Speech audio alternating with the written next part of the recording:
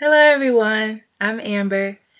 I'm coming to actually put a series on. It's about cleanup for the end of 2016 going into 2017.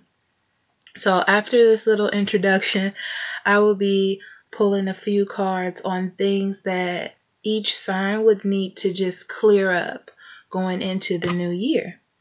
So it all started, I actually got almost like jolted out of my sleep in the middle of the night to meditate on the upcoming year.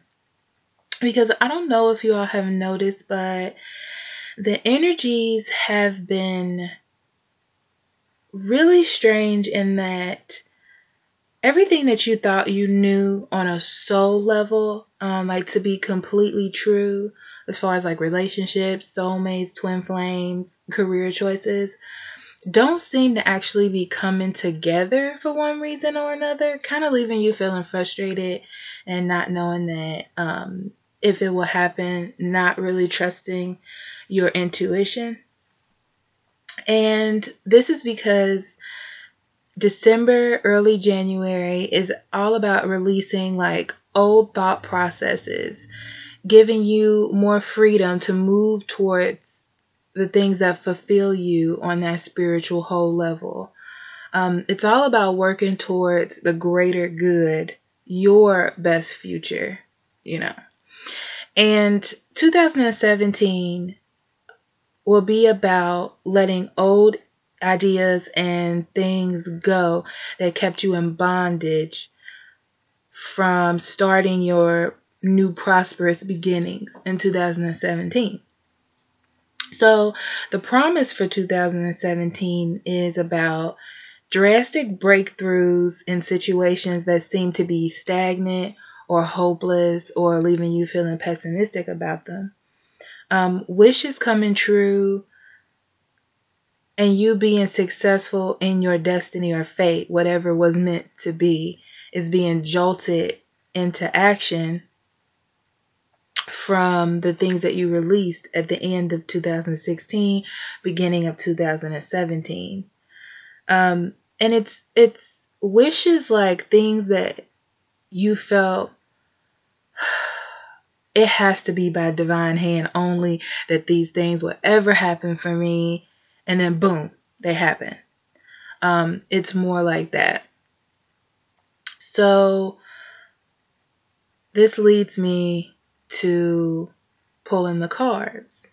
So I was basically led to do this series, to pull these cards for things that you need to clear up, to bring to your attention, to clear up so that you can be free to work to your best abilities or heights for 2017. So these wishes and, allow your destiny to come in smoothly. So I will be pulling cards. Thank you for listening. Hello, Scorpio. Let's pull your cards. So you have the Seven of Pentacles, the Ace of Cups, the King of Swords, and as your overall energy, Ten of Cups. Okay. So there's definitely some beginnings. There's definitely some beginnings that definitely want to come in for you.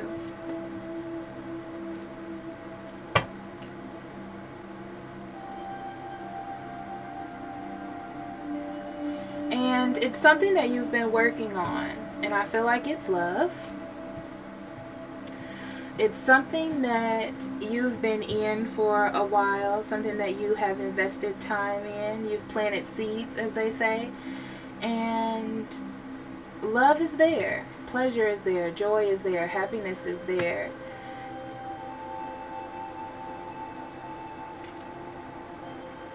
But why so the King of Swords is all about maturity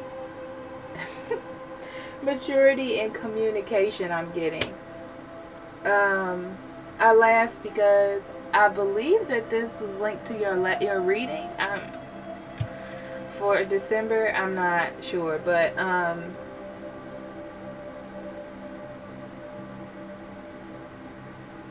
so it's about you being clear, thinking, and communicating properly, communicating in a way that's actually effective, I'm hearing. Because you've put this time and energy into this relationship or this situation that you have a lot of feelings about, and it's good. It's a good relationship. You have the 10 of Cups, and that's all about bliss. So you have this feeling of just peace and happiness over your whole reading, and then I get this card. And it's not a bad card, but it's like everything's fine, except for sometimes I say things that I probably shouldn't say. That's what I'm feeling with that. Oh, where is that card that flipped out? There we go.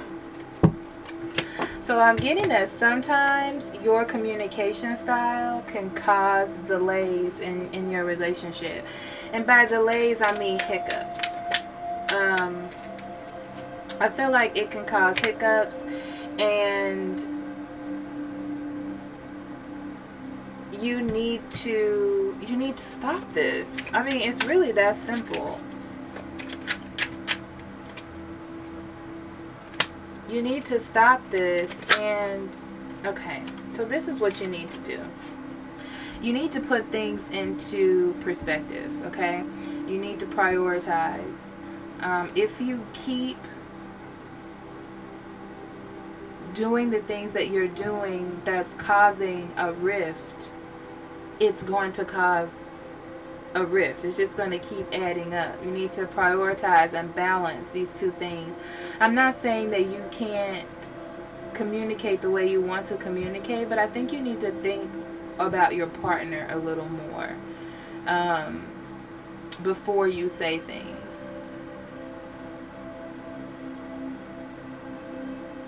Okay, so these cards actually came out, and this is telling me that you need to try something new as far as your communication, being more perceptive to the other person, listening to the other person, reading the room, reading that person in order to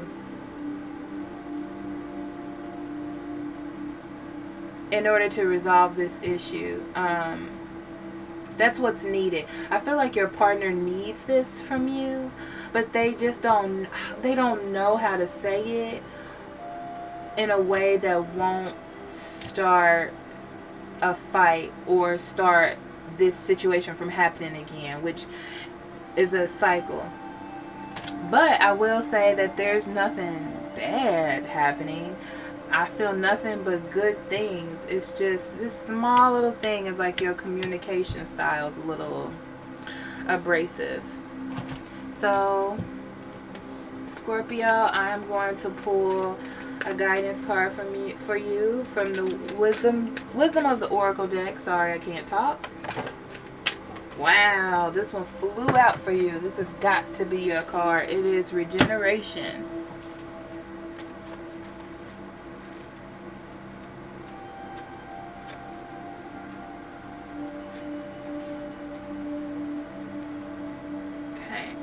So regeneration is all about rebirth, second chances, new opportunities. Second chances are available to you now. Whatever opportunities you thought were dead are now revived in a more authentic, stronger form. Whether you may have perceived as failure or loss is now being replaced by something better and more powerful growing in its place. Thank you, Spirit. This rebirth is assured. Step into your new life. Destiny is being fulfilled in wondrous ways. It's just your communication style, Scorpio. That's all that I see. That's all that I see. And just step into that. Start something new for 2017. Okay? And I'm going to end that there. Love and light. Bye-bye.